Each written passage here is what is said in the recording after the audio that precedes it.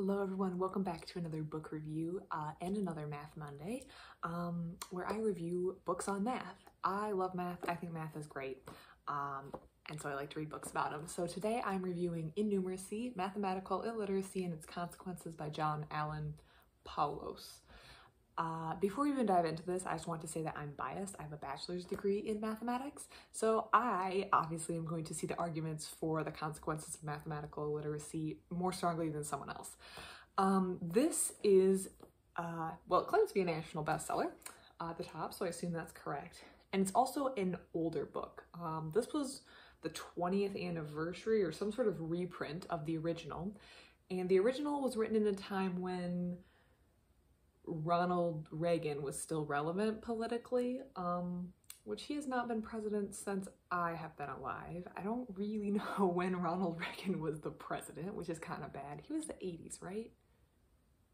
Right? Was he after Carter? This is revealing my extent of the US presidents before. Anyways, doesn't really matter. Just Ronald Reagan comes up a lot in this book as like a current political figure, and I'm like, pretty sure he's dead, right? I don't even know. He's dead. He's definitely dead. But Carter's still alive, right? He's like 100. Anyways, not relevant at all. So it's an older book. It's written by another mathematician, so obviously a little biased.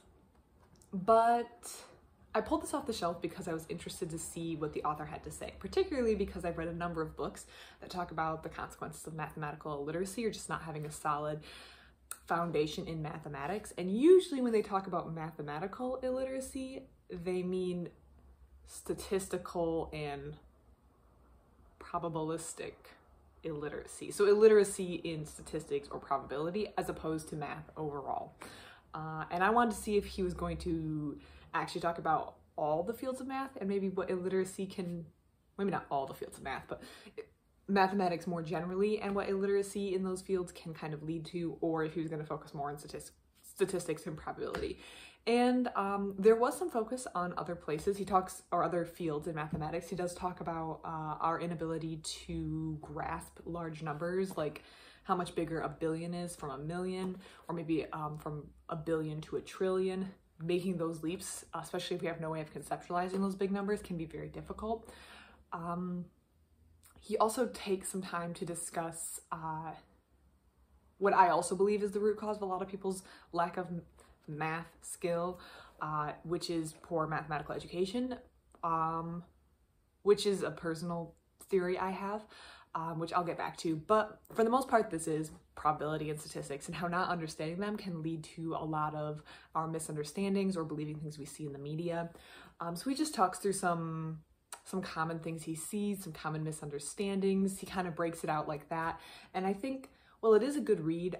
It's no better or worse than any other book on the topic, but that makes me wonder if the other books I read on this topic came from maybe a result of this older book and as kind of like children from this, and maybe he was one of the first to do it. And so maybe looking back, it doesn't seem as groundbreaking, but it may have been more revolutionary at the time.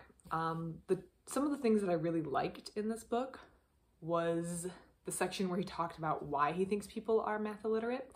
He particularly points at women. I think maybe if I'm judging by Ronald Reagan in this book, this might have been like the 80s. So I think we've made a lot of strides in this field since then.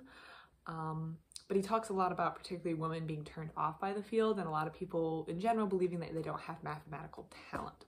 I should say that especially growing up, I definitely thought there was math people and not math people, and I was definitely in the not math people camp. I did not like math at all, and I was really bad at it, as in I got really subpar or lower than my average grades. I didn't do poorly in school, but they were not my best. They were probably the worst grades I ever received in school were going to be in math until I had a teacher who made it make sense for me. And I think the point he makes is that a lot of people don't have a very good foundation of mathematics in school, or they're taught by teachers who aren't very good. And that, I think that's true. And that's kind of my personal theory, is a lot of people have this fallacy that there are math people and there are not math people. And then the math people are the mathematical whizzes who can calculate huge numbers in their head and understand calculus on the first time the professor does a problem on the board. I was not in those categories. but I think a lot of that stemmed from before that good teacher who made it make sense for me. I had no good teaching on it. And I definitely am not a math whiz, for lack of a better term. So math does not come easily to me. There were a lot of people though in my major in college who were very clearly had a skill for mathematics. It just intuitively came to them and without much study. And I think the reason why the field looks like that from the outside is because of that belief. So because people believe you're either a math person or you're not, if you have any amount of struggle in school, you say, well, I'm not a math person, so I'm going to think it's hard. Combine that with a lack of good teachers in the your school years, and you think that you're not good at math, so why would you ever do it? So the only people who wind up going to get math degrees in these higher education programs at college or universities are people who were really good at math intuitively, so maybe they didn't need a good teacher, or maybe they were lucky enough to have a good teacher who fostered that ability within them, and now they're the only ones going into the program, which I definitely think is still a problem. And he addresses one of the reasons why he thinks that is because he doesn't think teachers get paid enough, which is 100% true.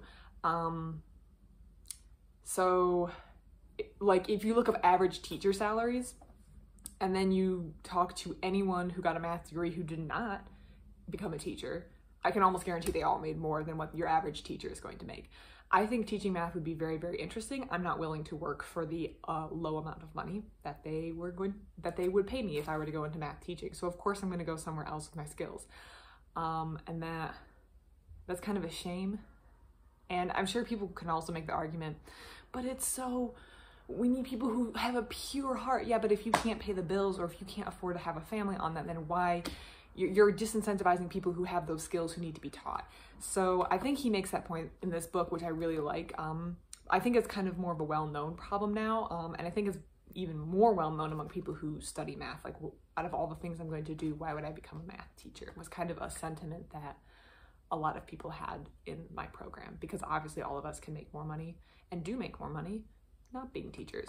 And there were some people who went on to be teachers because they had such a passion for it, and I really commend people like that, because we do need good math teachers. And I would not be on the path I was on if I didn't have a teacher who taught math to me in a good way. So it's kind of me being hypocritical here. The other thing that I wanted to mention, just because I want to plug something else that I really enjoy in here, is he talked about how it would be interesting to have someone talk about the statistics in the news and say, is this correct, or did they use some sort of fallacy, or is it kind of misleading the way they're going to tell you it, and maybe you didn't catch on to it because of your mathematical illiteracy.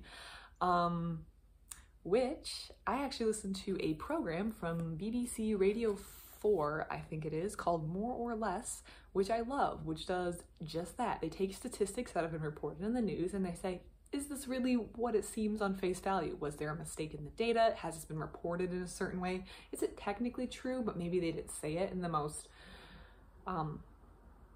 straightforward way? Maybe it's been sensationalized. So I think that podcast, More or Less, is really interesting. Now, it is from BBC, so there's definitely a focus on stuff that's happening in the UK or in Europe, but I think any numbers lover would love it. Or if you're just interested after reading this book and wondering how much of the statistics in our news gets sensationalized, just giving a listen to the show really having people dive into the numbers is a great way to kind of see how these numbers can kind of get moved around before they come to us. Even if no one's trying to deceive you, just knowing how things can be altered or shifted, either to be sensationalized or because someone doesn't have a good understanding of the data when they report it, or someone misinterprets maybe a study or a finding and then it gets reported one way when it really should be reported a different way, or it doesn't mean as much as you think it does. So that's a very good program that when he talked about it, I was like, man,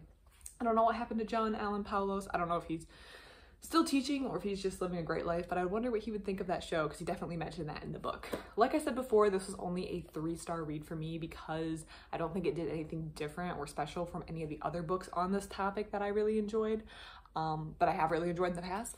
But I think it was a good read overall. I think if you haven't read anything on the topic, this might be a good starting point. It's pretty short, 180 pages exactly. And yeah, I read this basically while waiting to get my hair cut this morning.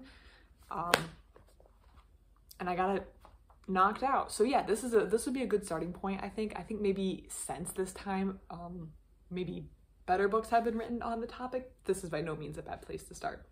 If you have read this book or have any thoughts on it, or have any thoughts on mathematical illiteracy, or as we probably should say, statistical probability, or illiteracy regarding statistical or probabilistic methods for reporting, I don't know what I'm saying. Statistics and probability is what they really mean whenever they say these sort of things. Let me know your thoughts on it, and let me know what you think. Otherwise, have a great day.